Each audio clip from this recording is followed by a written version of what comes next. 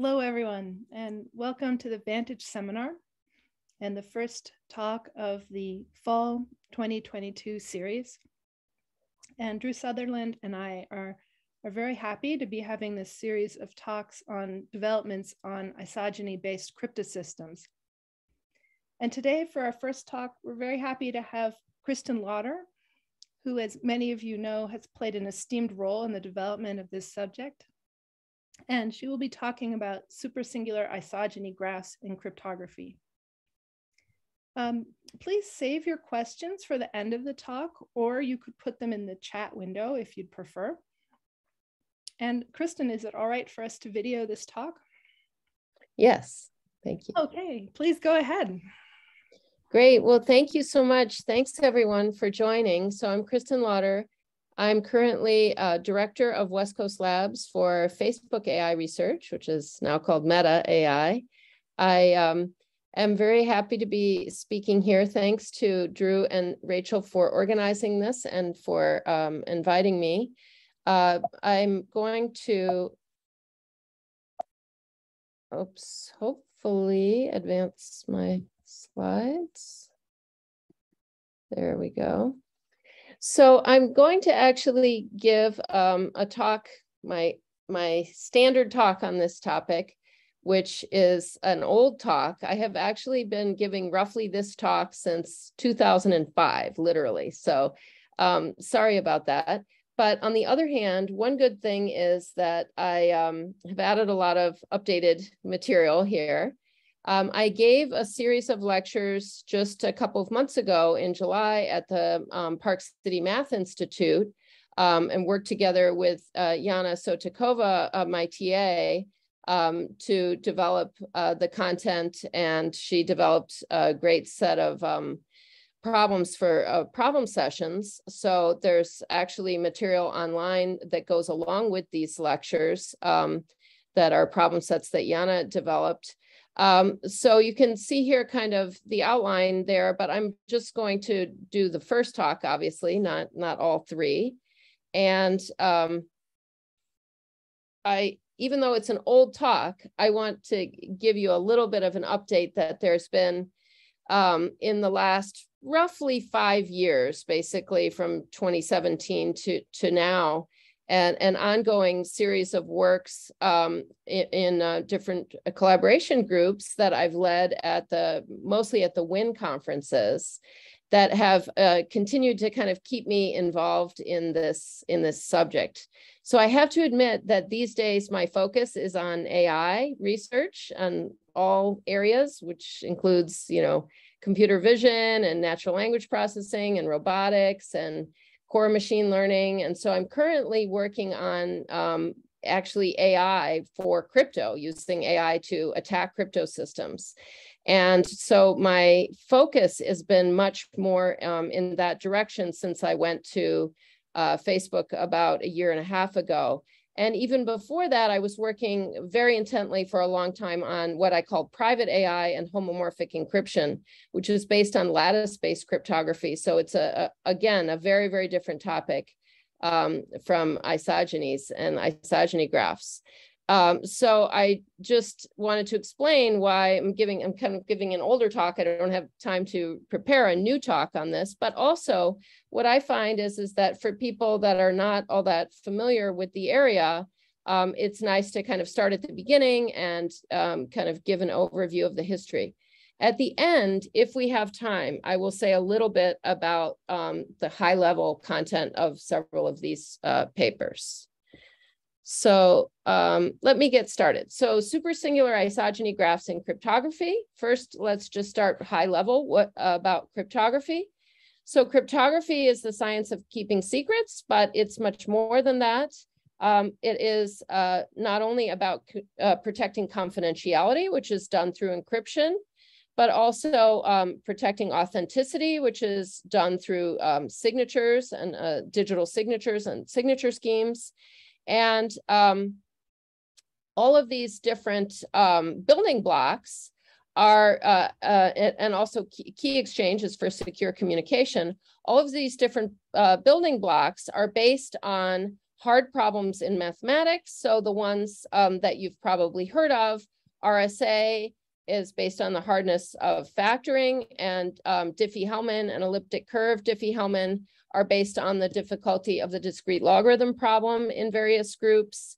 And there's even great protocols and really cool systems based on the hardness of inverting the VaNTAGe pairing on elliptic curves. Those are not quite as widely deployed as the others on this list. And this whole collection of problems is deployed in the real world through the process of developing protocols, they kind of satisfy certain security properties according to security models that have been developed by computer scientists. And then the standardization process kind of brings these protocols to the real world. The standardization process involves people from industry, professional societies, government, and academics working together to specify how these math building blocks can be used to fit together into protocols that are actually secure. And then these protocols are standardized, and that allows for interoperability. So multiple people and companies and developers can work towards implementing a given standard. So I always like to mention this issue of standardization and these kind of standards. I personally worked on standardization quite a bit in my career between 2000 and 2005 at Microsoft on elliptic curve cryptography, and over the last 5 years on lattice-based cryptography and homomorphic encryption standardization.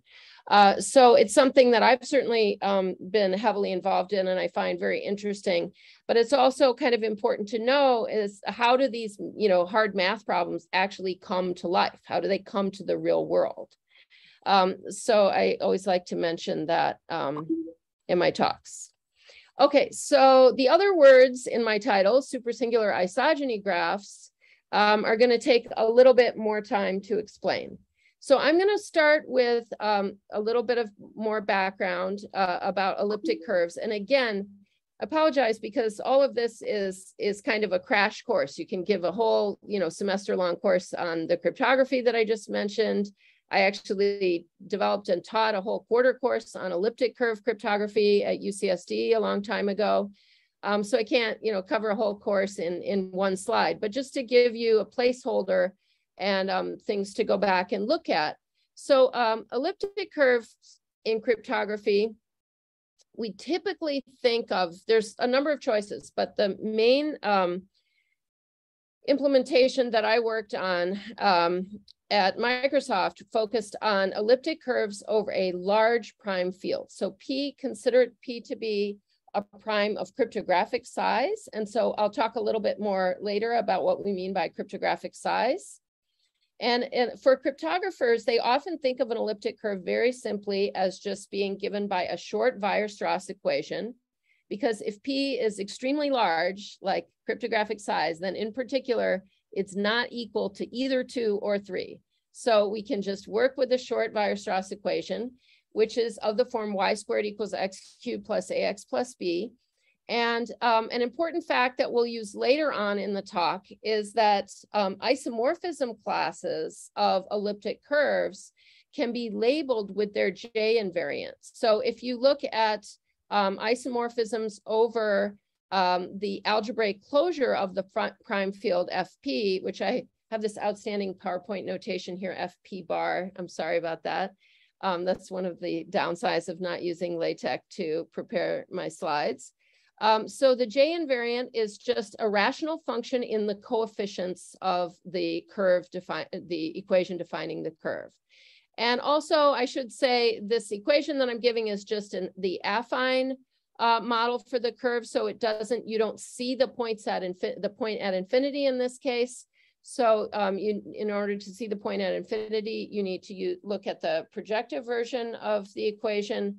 And that is important because there is the important thing about these curves is they have a group law, and this algebraic group law we can think of as being defined geometrically through this chord and tangent method, which I'm not going to go into, but in particular, the point at infinity is the identity for this group law. So finally getting to one of the other words in my title. So supersingular elliptic curves are those, mod P, are those elliptic curves that have no P torsion points over FP bar, the algebraic closure of FP. Another equivalent way of saying what a supersingular elliptic curve is to say that its endomorphism ring, which are the morphisms that go from the curve to itself, its endomorphism ring is actually a rank 4 Z module. So elliptic curves have endomorphisms, maps from the curve to itself, because first of all, because of this group law, because it has a group law, that means you can take any integer and you can multiply it times a point. So that means that the integers themselves give you endomorphisms. But because it's over FP, you also have a Frobenius endomorphism. So for all elliptic curves over FP, you will have at least a rank 2 endomorphism ring, and supersingular curves are those that have actually rank 4 and it's endomorphism ring, which is non-commutative. So we will come back to that later in the talk. I'm actually saved most of the information about the quaternion algebras and these endomorphism rings for my 3rd lecture at PCMI, so we won't cover too much about that today. But one more important fact is that each isomorphism class of supersingular elliptic curves over FP bar has a representative that is defined either over FP or FP squared. So that means that if you take the J invariant and compute it from that representative, you'll have a J invariant that's either in FP or in FP squared. And that's also important for later. Okay, so another important thing that I want to cover, and I apologize because I do have too much material here for 1 hour or for 55 minutes or whatever. So I'm just going to try to highlight some of the really important points. And this is one of the really important points because I was trained in number theory at the University of Chicago, number theory and algebraic geometry. And it was only during my postdoc at University of Michigan that I actually developed a course on error correcting codes and cryptography. And that's how I actually got into cryptography.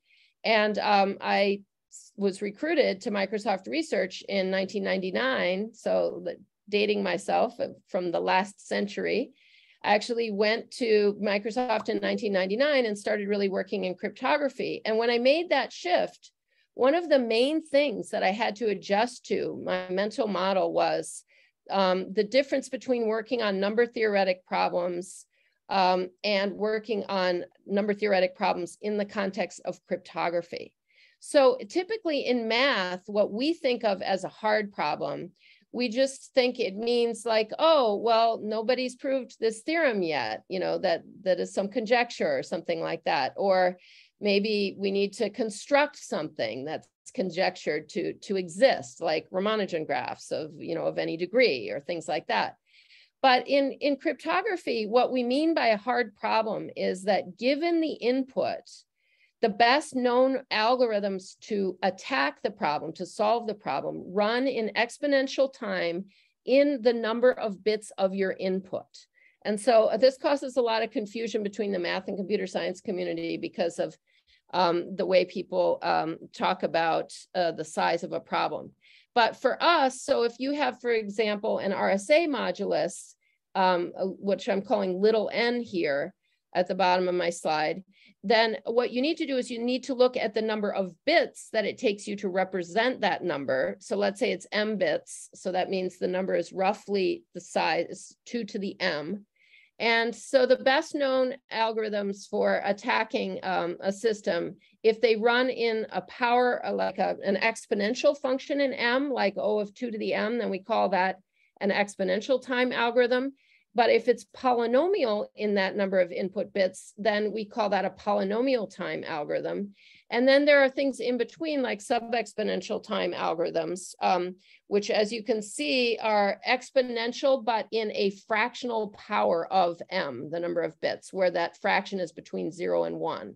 So like a 1/3 algorithm would, a 1/2 or a 1/3, L1/3, L1/2 algorithm would be like if the exponent here is 1/3. So throughout the talk, if I mention polynomial time, sub-exponential and exponential time algorithms, this is what I mean. So that's a good context for talking now about some motivation for the main topic of my talk, supersingular isogeny graphs. And that is what we call the quantum threat. So industry and academia and governments have been investing a lot of money over the last 10 or more years in scaling up quantum computers. So we already have quantum computers that are a very small size that can handle very, very small amounts of computation. But once we have a quantum computer at scale that can handle like thousands of logical qubits and compute things without losing too much like fidelity of computation, we will be able to efficiently attack all of the currently deployed publicly key crypto systems that we use worldwide to protect our infrastructure for secure communication and storage and all kinds of authenticity and all kinds of important tasks. So that is based on, so starting in the 90s, Shor's algorithm around 95, I think, Shor showed a polynomial time quantum algorithm for factoring, which runs in roughly 4m cubed time. So you can see it's polynomial in m, where m is the number of bits, and it requires a quantum computer of size that can handle 2m qubits. And for elliptic curve cryptography, because our parameter sizes are smaller, the running time is still roughly cubic, so 360 m cubed running time, but requires roughly 6m qubits, according to estimates by Prus and Zalka, which we made a little more precise in a 2019 Eurocrypt paper with the quantum algorithms group at Microsoft Research. So the conclusion from that is, if you look at current minimum standards for deploying RSA, so 2048-bit RSA is kind of a minimum US government standard. So that would mean you would need a quantum computer that can handle at least like roughly 4,000 qubits. Whereas for elliptic curve cryptography, if you stick with the current, well, the previous minimum was 256. And so 6 times that would be more like 1,500 qubits you would need. So in 2017, NIST actually NSA released new, 2016, they released the CNSA requirements, which increased the bit length of ECC from 256 to 384.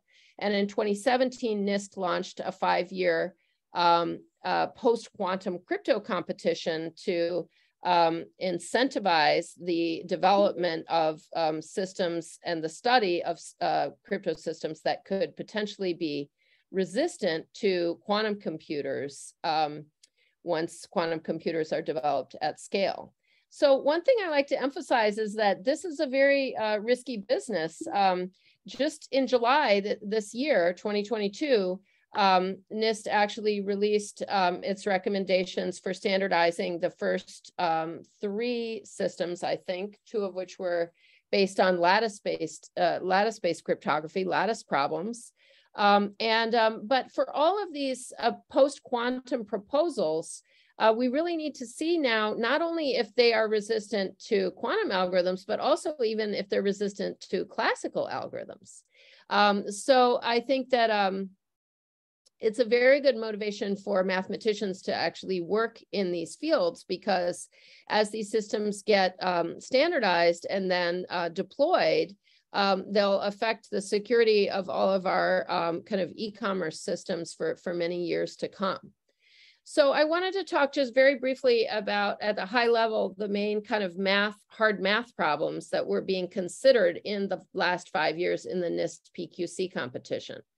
So the oldest one is based on code-based cryptography, initially proposed by McLeish in 1978. So code-based cryptography is pretty cool. It's based on the hardness of decoding random linear codes. So you can think of random linear code as being just basically like a linear subspace where a certain amount of information that like basically K bits of information has been transformed into N bits of information by multiplying by a generator matrix. So you basically have just a dimension N kind of linear subspace. And to decode random linear codes, we don't have good algorithms for that today, but we have lots of like concrete constructions of linear codes, error correcting codes, including some coming from algebraic geometry, which is actually one of the things I worked on in my thesis, in my PhD. But we actually have good decoding algorithms for a lot of linear codes that we have specifically constructed. And so what you also have to do for the security of these error correcting crypto systems is you have to be able to disguise a linear code for which you know a decoding algorithm. You disguise it as a random one. So it's actually the hardness of two problems that it relies on. So the second main area that's been heavily considered over the last 5 years in the NIST PQC competition is multivariate crypto systems, which were first proposed by Matsumoto and Imai in 1988. So not quite as old as code-based systems. And I'm not going to go into too much detail here on those for the sake of time. So the third area, which has turned out to be quite successful since two of them have already been standardized, is lattice-based cryptography, which was first proposed by Hofstein, Pfeiffer, and Silverman with the N-True system in the mid-90s, around 96. Computer scientists often attribute lattice-based cryptography to computer scientists. It just shows the separation between communities. So since this is a math seminar, I always like to make sure to give credit to the mathematicians who introduced lattice-based cryptography. And so you can see in the mid-90s, that's already more than 25 years ago.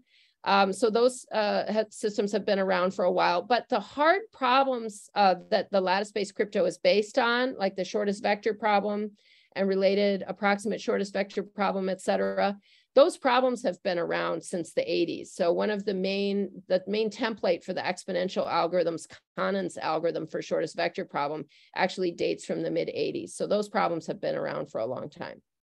So then finally, I come to the topic of this talk, which is supersingular isogeny graphs in cryptography, which was first proposed in cryptography in 2005 with my co-authors, Dennis Charles and Eyal Goren. And we, as I mentioned, we spoke about this at the NIST 2005 hash function competition.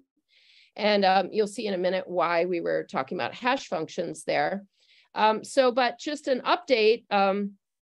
So in July, actually right after my PCMI lectures finished, a new paper was posted on the internet from Wouter Kastrick and Thomas de Croo, actually attacking the key exchange that was submitted to the NIST competition based on supersingular isogeny graphs.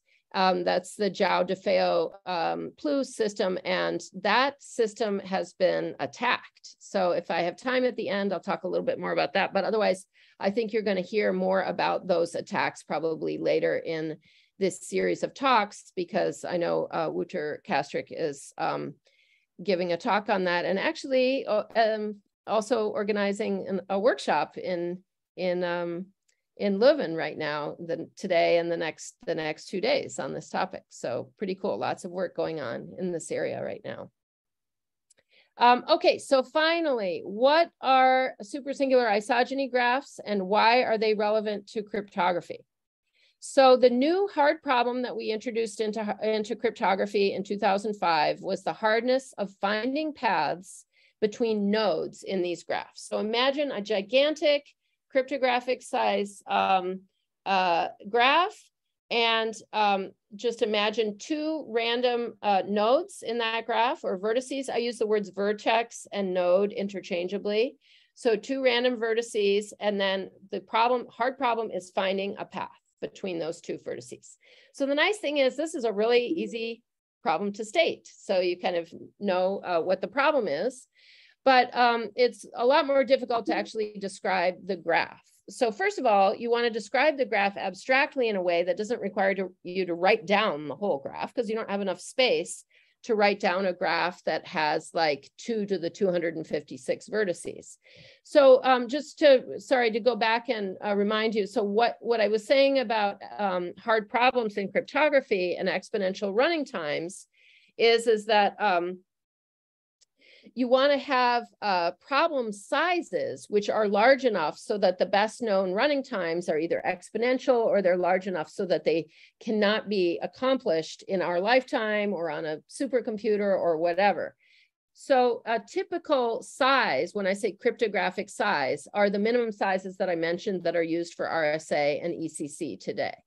So for RSA, cryptographic size means like the number has several thousand bits. And for ECC, it means that it's over a prime field, which has several hundred bits, like 256 bits or 384 bits. So imagine a gigantic prime, P, which has, let's just start with 256 bits. For key exchange, they actually had to take a larger P. And then now we're going to define what is the graph that we have over this large prime field FP. So the vertices are going to be isomorphism classes of supersingular elliptic curves mod P.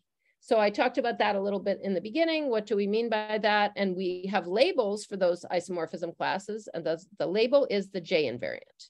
So as I mentioned, the J invariant for each one of these isomorphism classes is actually going to live in either FP or FP squared, which is very nice because that tells you how much space it takes you to write it down. So if P has like 256 bits, it takes you either 256 bits or 512 bits to write down this J invariant.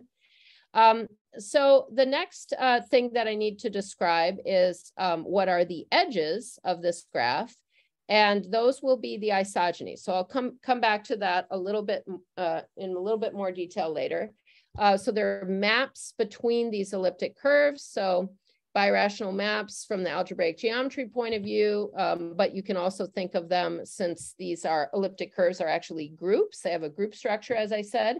You can also just think of them as actually quotienting by a subgroup of the group of points. So those are going to be the edges. And the important thing about this graph for our proposal was that there's no known efficient routing algorithm. So there's no known sub-exponential solution to this problem that I mentioned, which is finding paths between these vertices. So how are we going to use this hard problem? So what we proposed was to construct a cryptographic hash function. So first of all, what is a hash function? A hash function just maps bit strings of some finite length to other bit strings of some other finite length. So like bit strings of length n to bit strings of like m. Sorry, the n and m here have nothing to do with n and m in other places of the talk. But a typical application would be like a message digest, or taking a large file and you want to have some kind of basically like a compressed version of the file that you can sign so that you can check whether a file actually is the file that was sent by checking the signature. So n could typically be very, very large if it's like, think of it as being a movie that you're trying to take the hash of, and then m would be small. So if like in the cryptographic protocols, m equals, something like 128 or 256 is very typical for a hash function like SHA-256. So hash functions need to be very easy to compute because obviously they need to be efficient. Hash functions are typically unkeyed. That means it does not require a secret key to compute the hash function. It's like a publicly known function that anyone can evaluate. As opposed to max. Max are like kind of like hash functions, which are require a key. You need a secret key to compute them. And then the properties that make it an actual cryptographic hash function, that requires a longer conversation. I think at one point in the hash function competition, there was a discussion of like 7 different properties that should be considered, that the entries should satisfy. But the properties, the essential ones that are non-negotiable that I'm going to mention here are collision resistance and also this kind of uniformly distributed output.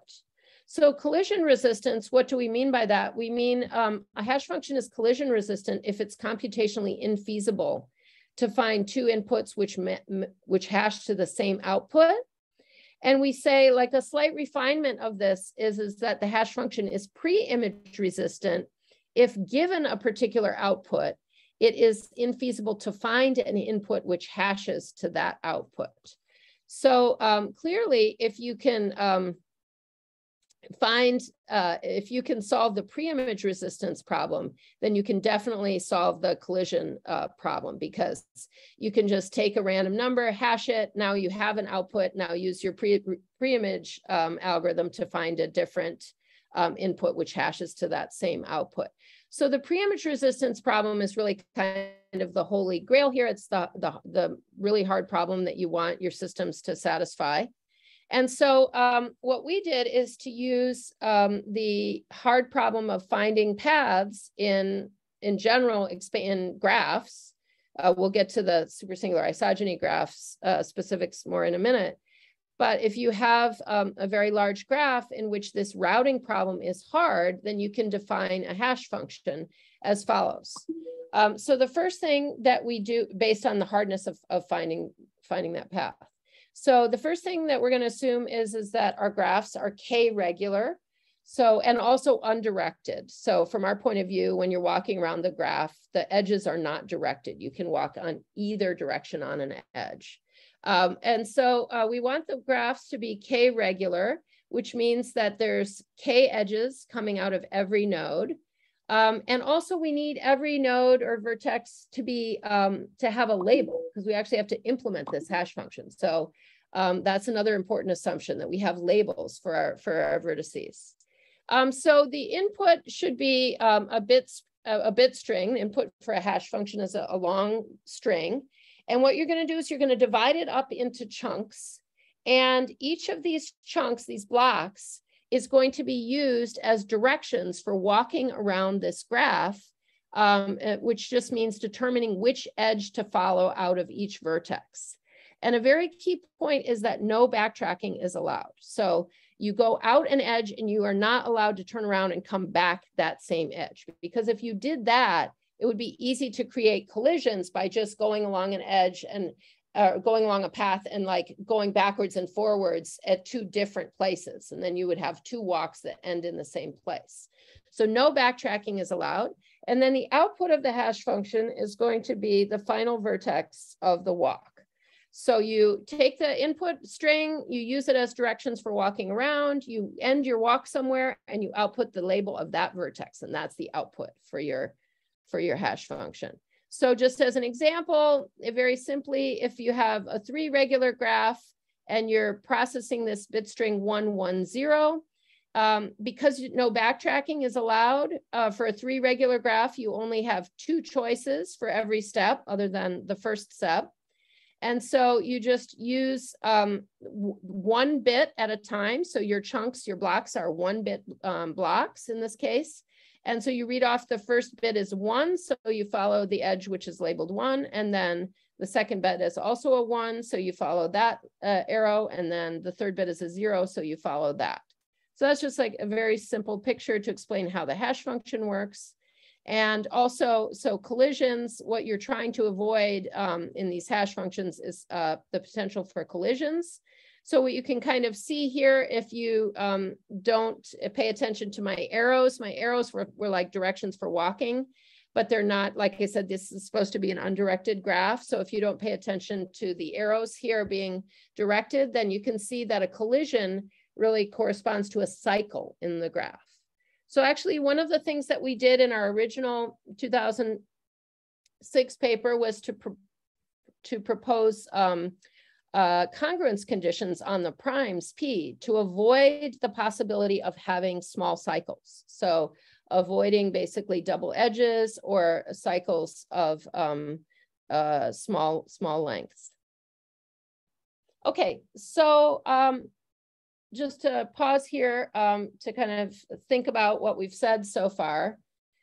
This is a pretty simple idea to take big expander graphs, and I haven't talked yet about what expander graph means. That's part of my second lecture, so I'll mostly leave that for the rest of the slides if anybody wants to peruse those later. But expander graphs are a really good source of pseudo randomness because short walks on expander graphs very quickly get you to a roughly uniformly distributed output.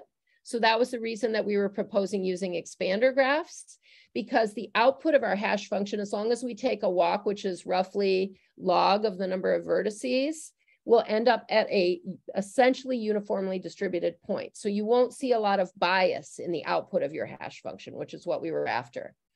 But in addition, for this collision resistance and preimage resistance, we need a graph where finding paths is hard.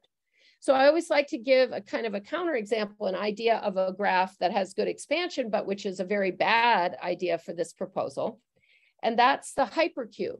So if you just think of a graph where every vertex is labeled with a sequence of bits, zeros and ones, and so like the n-dimensional hypercube, it's very easy to find many paths between any two vertices, because two vertices will just be two labels, two sequences, bit strings of length n. And in order to get from one to the other, you just need to flip every bit where they differ, and you can flip them in any order. So you can find many, many paths between any two vertices. And so I once heard a beautiful talk by Ron Graham a long time ago at UCSD, that the property of being hard, like the hard routing property in graphs, you can think of as being equivalent to being kind of isometric to a kind of like a subgraph of the hypercube.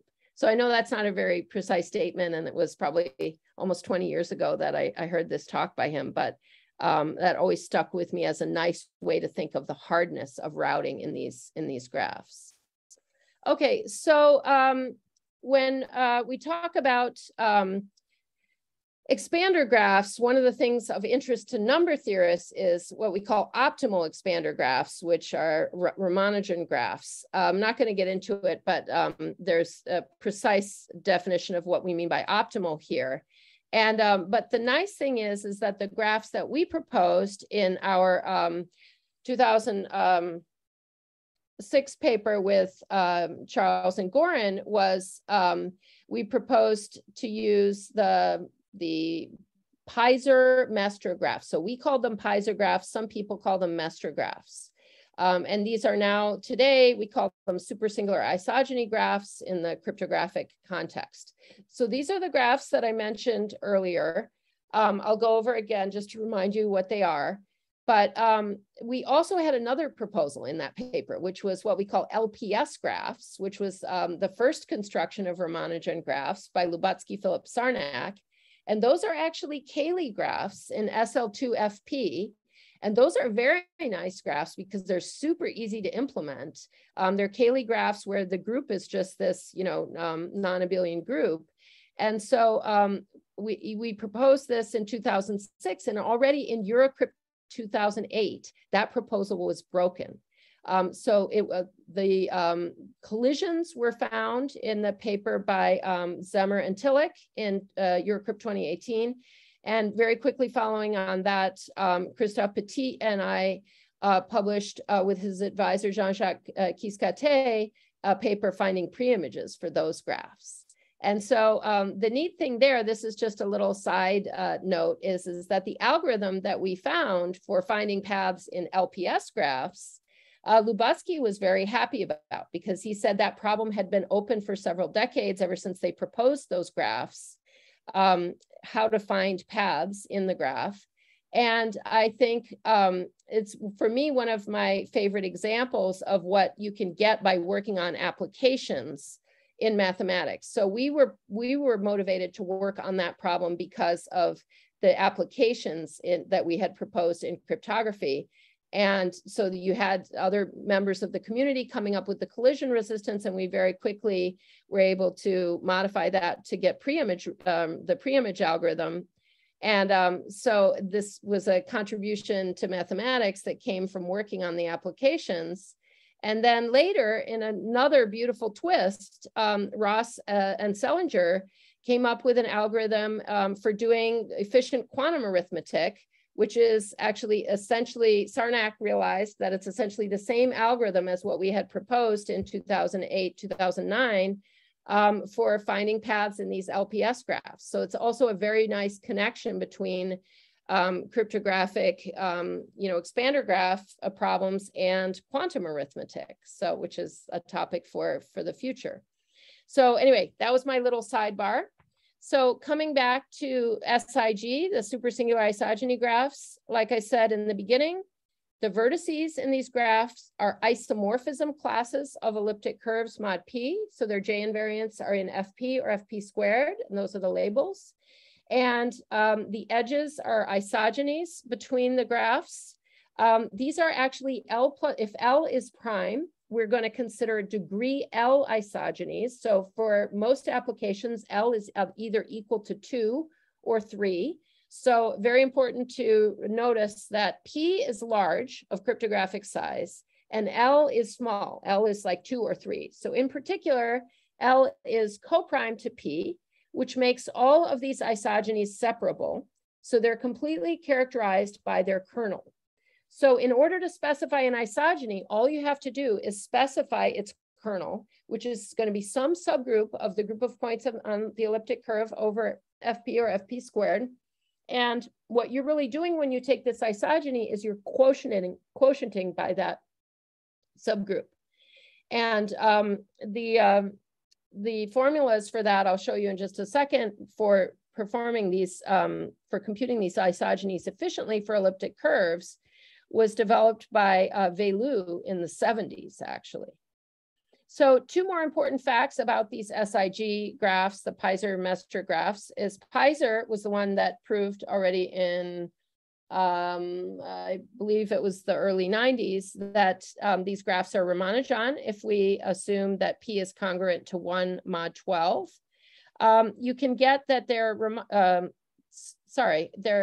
undirected if we assume that P is congruent to 1 mod 12, but we can get that they're Ramanujan through a lot of beautiful and deep mathematics, relying on, for example, like Deligne's work and a lot of other deep number theory that we're not going to talk about here.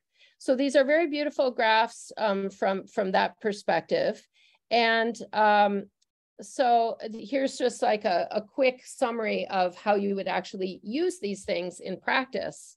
So if you had an elliptic curve, let's say E1 with this J invariant, and you want to take a walk on the 2 isogeny graph, you would take E1 and you would quotient it by a subgroup of order 2, which is just generated by a 2 torsion point, Q, which is of the form R, 0 with this short Weierstrass form. The 2 torsion points are very easy. They just have Y coordinate equal to 0. And quotienting by that subgroup, you'll get this curve E2, which you can see this very explicit equation for, where the new coefficients are just are actually polynomials in the coefficients of the original curve and the coordinate of the 2 torsion point. So you also get a very explicit formula for the isogeny too. So the isogeny maps points to points. So this is a representation of what the isogeny looks like on points. So how it maps X, Y to the target point on the new curve. Okay, so I haven't come to my 5-minute warning yet. So for the remainder of the talk, I'd like to talk a little bit about what has happened kind of since we proposed these supersingular isogeny graphs in cryptography. So I gave a lot of talks, basically this talk that you've just seen minus a lot of the extra commentary, between 2005 and 2008. And I gave a talk on this actually at the joint math meetings.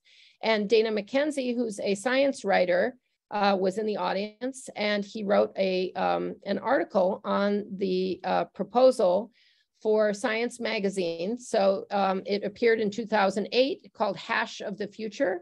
It was one of the proposals that was considered in the hash function competition workshops, but not actually submitted as one of the entries because we thought it was too inefficient. And indeed, the hash functions that were standardized were not based on public key crypto. And so this was not really in the running from the point of view of efficiency. But the picture that we show here, I'm not sure, is my picture of the people blocking the actual picture of the graph? No, we can see it. Looks good. Okay, good. So thanks. So we actually, Dennis Charles and Yal Gordon and I actually developed this picture and gave it to them to use in Science magazine. So this is a picture of the supersingular isogeny graph. Let's see if I can ignore that. When the prime P is roughly, I think it's like 25, 21. So it's just, I mean, 2,521 is roughly like 11 bits, more or less between 11 and 12 bits. So it's a very, very small prime. And one thing that I'm not sure if I mentioned, but the size of these graphs, like the number of isomorphism classes of supersingular elliptic curves, is related to P by the Eichler class number formula. So it's roughly P over 12. So if P is like 25, 21, then if you divide that by 12, you're looking at about 200 vertices. So here's a tiny little graph with 200 vertices. And the point in showing this is that you can see the extent to which this graph is not, doesn't have a clear direction or orientation. Like it just looks like a jumbled mass. And so if you start at one point, like we're illustrating the hardness of pathfinding here by taking 2 points like the vertex number 1 and this vertex over here at the end of the blue path is, I can't quite read it, 24 or 34. And so you're just given these 2 vertices and you ask, how do I get from this one to that one? So you have to find a path. And in this case, we've shown you this blue path, but you can see that there's nothing natural about it or no obvious direction that you can take. And the same thing is true for the cycles. So finding cycles, here's a cycle in the graph that could potentially be used to produce a collision. And that is in red here. So maybe like if there's one thing to remember from this talk, other than what do we mean by a hard problem in cryptographic number theory, it's this picture of a supersingular isogeny graph. And now imagine that the prime P is, instead of being like 11 or 12 bits, it's like 256 bits or even bigger. So, 512 or 756 bits. So the point being is when P is of cryptographic size, you can't write down the whole graph. So you cannot see the graph, but you can still do all the steps that you need to implement the hash function. So you can write down J invariants of elliptic curves, taking only a small number of bits, like 256 bits. You can compute isogenies efficiently, like 2 isogenies. I showed you how efficient those are. So you can walk around this graph. You can compute the J invariant of the elliptic curve that you land on, so you can output the output of the hash function. So all of the operations are relatively efficient. They're on the order of the same cost that of the public key operations, like for example, for classical elliptic curve crypto systems. So just a little bit about this is your 5-minute warning you asked for. Okay, thank you. Thank you so much. So just to kind of give the context of what's happened since then, since the mid 2000s. So after our preprint appeared in 2006, 2 other preprints appeared on ePrint. Neither of them was actually ever published, one by Kuvenya called Hard Homogeneous Spaces, and one by Rostov Stolbunov, which is the ordinary case for encryption. The ordinary case is very different from the supersingular case for many reasons, but there are connections which have been investigated since then.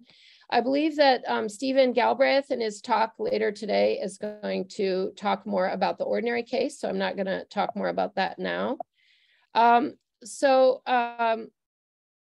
The other graphs that we considered that could be used for this, for cryptography and for this hash function, for example, or for other crypto protocols you might want to develop. I mentioned the LPS graphs and the history of those getting broken. So collisions found in Eurocrypt 2000. Oh, sorry, I might have said 2018. I meant 2008. And then our paper on pre-image finding for LPS graphs. Another notable graph construction that I want to mention is the higher genus, the genus 2, or higher dimensional analogs of the supersingular isogeny graph. The funny thing is that when we came up with this proposal with Charles and Goran, we were actually not working on supersingular isogeny graphs with elliptic curves. We were working on the higher dimensional analog. So we were trying to define actually sequences of towers of Ramanujan graphs using super special abelian varieties in higher dimensions, in particular dimension 2. So we had included proofs of the Ramanujan property of those graphs, which are relevant to the genus 2 algorithms that are being considered today. And so another really fun graph that I wanted to mention is the adding level structure to the supersingular isogeny graph. So in her thesis this year, Sarah Arpin has investigated these graphs with adding level structure. So please talk to Sarah or look at her thesis for more information about that. And as you could probably imagine from this rich set of graphs and problems, there's a lot of work that's been going on in this area ever since 2005. In particular, with the advent of the key exchange proposals proposed in 2009 and published in 2011 by Zhao, DeFeo, and Plu. The key exchange has been a target for lots of potential attacks, including attacks trying to use the torsion points that are known in those protocols, which are not known when you're just using the hash function, using the graph for a hash function. So those torsion points are very key in the attack by Kastrick and DeCreux. Lots of people working on like a seaside alternatives in the kind of ordinary situation. Lots of people working on the dimension 2 analogs, signatures, and then also on the graph structure.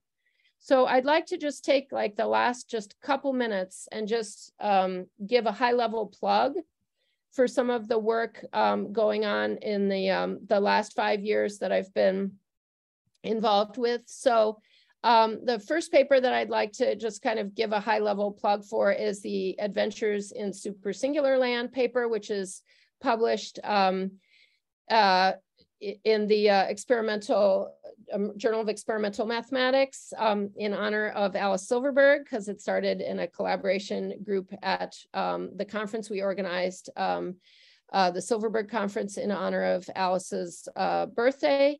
This paper focuses on an interesting observation that we made that we had not seen in the literature anywhere before that, which is that these graphs actually have a symmetry. They have more structure than what we think, because you have an involution, which like the FP squared, involution that fixes FP. So it fixes the FP points in the graph and maps any kind of J invariant in FP squared to its conjugate, its FP conjugate. So we actually have, you can kind of think of it as a mirror, although it's really hard to see it when you write down an example of the graph. where we have a reflection, and we have paths that go between a J invariant and FP squared and its conjugate, which kind of are what we call mirror paths. In other words, if you apply this mirror, the first half of the path would map onto the second half of the path. So in this paper, we investigate this symmetry, and we call this the spine, the fixed points of this involution. And we investigate the distance of random points to the spine, because we know better algorithms for finding path finding in the spine, really, in what the case that comes from the kind of the ordinary case. And so there's a lot of cool experimental results in this graph, as well as investigating a little bit more on the expansion constant of these graphs. And then more recently in our Win5 paper, so this was a project co-leading with Kate Stang, and really Renata Scheidler has been one of the key leaders. The group there has really investigated how you can use just one endomorphism to come up with a kind of pathfinding algorithm. So it's called orienteering or pathfinding with one endomorphism. So that's a little plug for that paper too. Okay, so I think at this point I'm out of time, and I just want to thank you all for listening, and be happy to take questions.